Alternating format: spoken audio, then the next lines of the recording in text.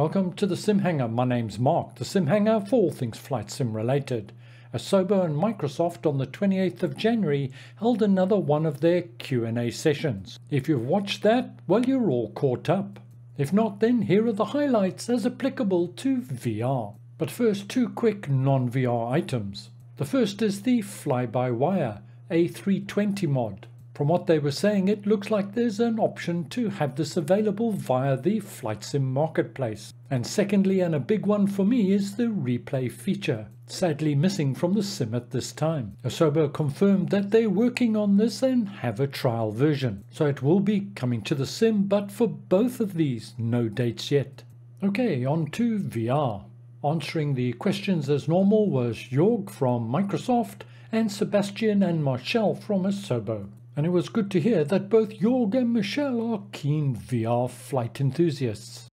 We're all aware that a fair proportion of the development and changes made to Microsoft Flight Simulator is based on the community snapshot or feedback. So it was good to know they've created a separate feedback schedule just for VR. It's still early days, but this is the list as presented on the 28th of January. It'll be no shock to anyone, as is the case with all VR, we're looking for improved performance and graphics. Asobo are looking to improve the performance of the sim as a whole, and this obviously will have a direct impact on VR performance as well. I know I'm looking forward to the incorporation of the DX12 API mid-year. They didn't highlight any specific areas, but Sebastian did give an example of the optimization of trees, and he's hoping to improve that ×4. This bodes well for all of us. And whether VR or not, I think we're all looking for better core utilization.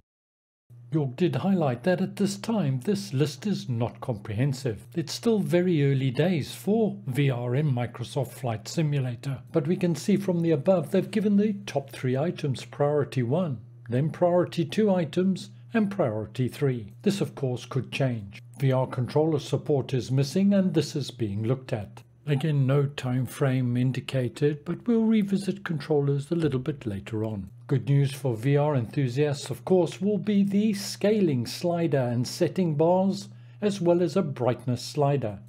If you feel quite strongly about a particular aspect of VR, make sure your voice is heard. Go on the forums and vote.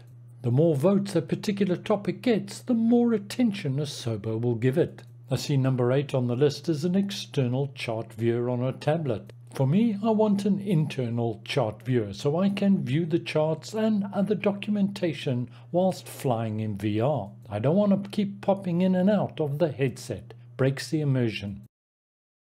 There was of course the question with regards to support for other headsets, such as the Pimax, etc.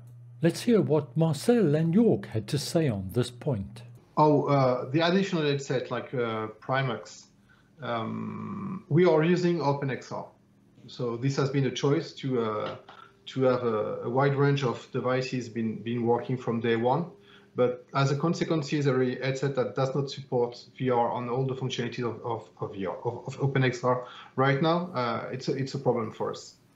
So we can say that we are in contact with just about all manufacturers of VR. So this is working through it. Everybody wants it to happen. It's just a question of, are they going to come over to OpenXR, OpenVR or whatnot? So it's in progress.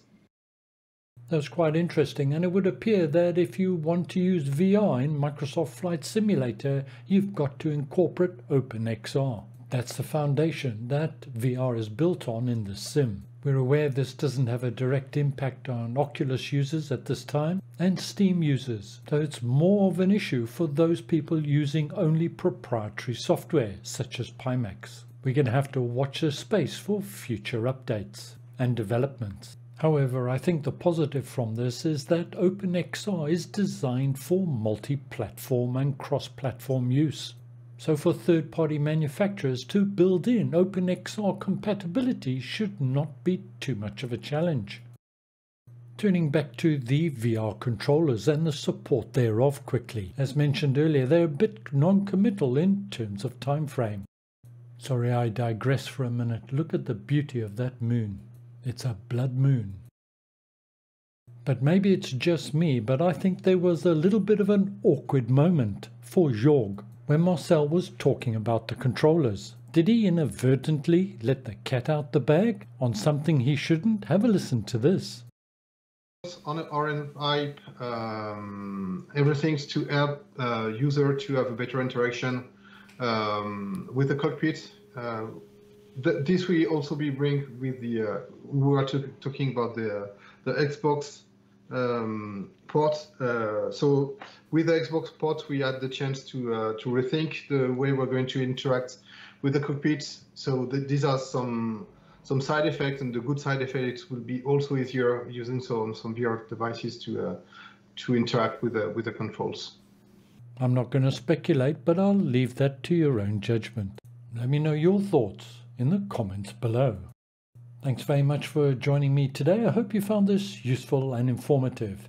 Take care, stay safe everybody. See you again soon, and bye for now.